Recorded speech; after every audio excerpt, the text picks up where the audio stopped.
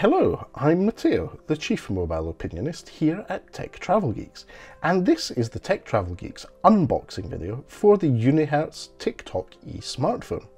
We'll be following this video up next week with the setup video, and as time goes by we'll be providing sample video recording videos as well as some other videos where the UNIHERTZ TickTock-E will be featured.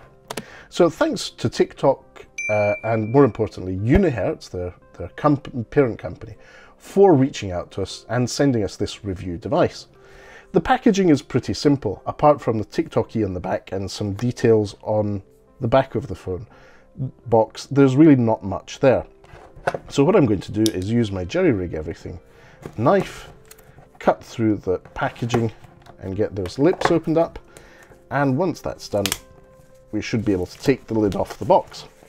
Now, TickTock is a very apt name for this device just because of the way it's set up from an industrial design standpoint, and you'll see that in a moment.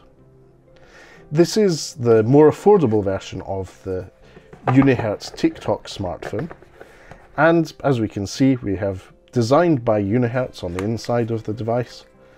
On the inside of the top card we have a few details, usual SIM ejector tool. There's also, interestingly, an extra screen protector, always very handy. TickTock-E user guide, and this is the warranty guide. So I'm sure we'll read this all later. Now let's look at the UNIHERTZ TickTock-E smartphone.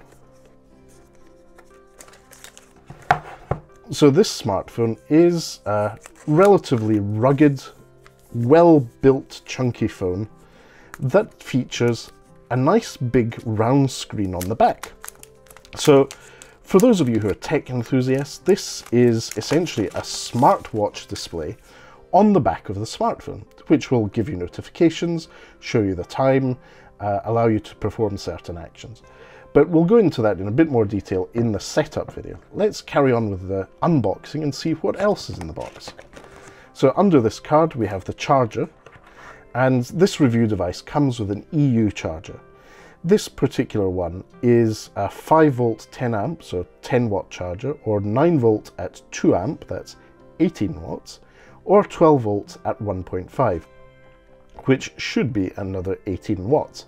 So you have a variety of charging standards there, but the idea is that this provides you with more than just your standard charging. It's relatively fast charging. In terms of charging, it's equivalent to what you get from the Google Pixel 6a, which is quite a popular device at the moment on the Tech Travel Geeks YouTube channel. Now, here we have the charging cable. I'm just going to open it up. So the charging cable to the UNIHERTZ TickTock-E is USB-A, as we saw in the charger, to USB Type-C. So pretty much the standard nowadays, and that should carry that 18 watt charge quite comfortably. And there is also a USB Type-C to Courage port, or USB Type-C to, in this case, 3.5mm audio jack, because the device itself doesn't support a Courage port, or in this case, a headphone jack. Now let's have a look at the device itself. It comes in its own case, which is really good to see. So, nice TPU case. It's not Mocadile, but nice, really nice case to go with the phone. And then at the back here, I'll just take the sticker off, put that in the box. So this is the UNIHERTZ TickTock. Now we have what is a sort of more of a matte finish on the two sides, and then this strap along the inside, which is reminiscent of a watch strap, similar to the ones we've reviewed here on the Tech Travel Geeks YouTube channel, but it is in fact just a textured finish on the back of the device. And you can see that lovely little round screen, which we'll go into a bit more detail in the setup video and the review. The two cameras on the back, flash offset to the left, and then on the side we have a power button and the volume up and down rocker. And on the left we have two custom keys, the SIM tray. At the top, this looks like an infrared blaster, which is great to see, microphone hole, and at the bottom USB Type-C for charging, microphone hole and speaker grill.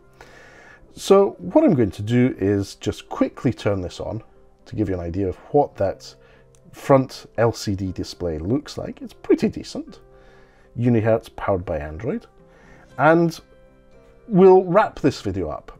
So as I mentioned earlier, we will be doing a full setup video for the UNIHERTZ TickTock-E smartphone.